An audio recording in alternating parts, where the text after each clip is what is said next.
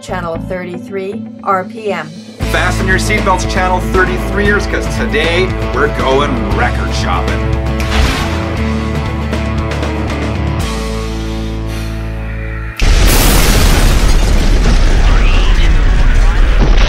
Broadcasting from Edmonton, Alberta, it's channel 33 RPM. Channel 33 RPM, yeah. 33 RPM. Channel 33 RPM, yeah. Final gear and more. Hey guys, Frank here, channel 33rpm.com, coming at you every Sunday with a new episode. Today we're checking out the vinyl at London Drugs. That's right, a drugstore that sells records.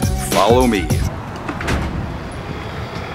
Hi, I'm Kent. I'm the audio video manager here at London Drugs, South Edmonton Common. It is a Western Canadian chain. We go as far as the West Coast all the way to Manitoba. It's probably one of the only places where you can get a prescription and pop in and look at some televisions and some vinyl and some music. So there's 400 titles in store and that many are more available online as well. We're in a society that everybody's so used to buying their music in digital format, and when you have digital, you own a bunch of ones and zeros. And while it's great to go jogging with, if you want real, refined, pure sound, there's nothing that beats this. I don't know if there is a typical customer. I think that's what is so unique about vinyl. It's truly a whole span. I've got a lot of favorite records, but I think my favorite one is 1984 by Van Halen. And it's not so much from a technical standpoint, it's just the memories that it evokes at a certain time of my life. Okay, let's check out the records. Ill Communication, I love this album. I don't have it on vinyl.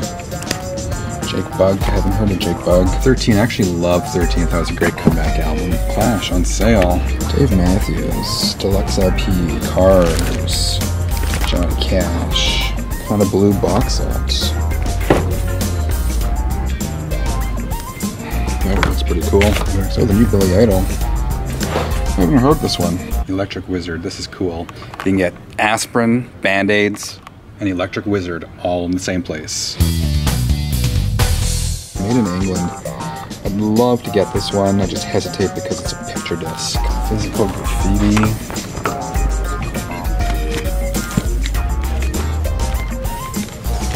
Reservoir Dogs. Great soundtrack. Sheepdogs.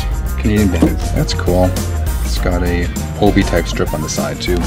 Hey, I'm back in the music room. I ended up grabbing a few really cool records today, which I'll show you in a moment. But first, I want to give a big thank you to Kent and Natalie and everyone at London Drugs for going along with my crazy idea of shooting a video there today, and also for putting up with me for 2 hours. I had an absolute blast. And I love what these guys are doing for vinyl. They're exposing a whole bunch of people who otherwise would never see a record to the whole vinyl experience. And for guys like me, it's super convenient. You can pop in there, grab some records and some accessories. So for that, you guys are definitely doing it right. The first record I got was Muddy Waters with the Rolling Stones live at the Checkerboard Lounge in Chicago in 1981. And really, this is more of a Muddy Waters record. There's only 3 Rolling Stones on here, Mick, Keith, and Ronnie Wood, plus their piano player. But from the clips I saw, it sounds like a phenomenal concert and a little bit of rock and roll history, so I was glad I picked it up. The packaging is really cool too. It folds out 3 times. In the middle there you can see it comes with a DVD of the concert, and the 2 records are on the sides, including record 1 on white vinyl and record 2 on black vinyl. Next up is the Beastie Boys' Ill Communication, another record I've wanted for a while, so super happy to pick it up today. There's the front and there's the back. This is also a gatefold. There's the inside with some artwork and some lyrics. It's a double record on 180 gram vinyl, and it's black vinyl. Another record I've wanted for the collection for a while. This is Robert Johnson, The Complete Collection. It's a 2-record set, 180 gram vinyl.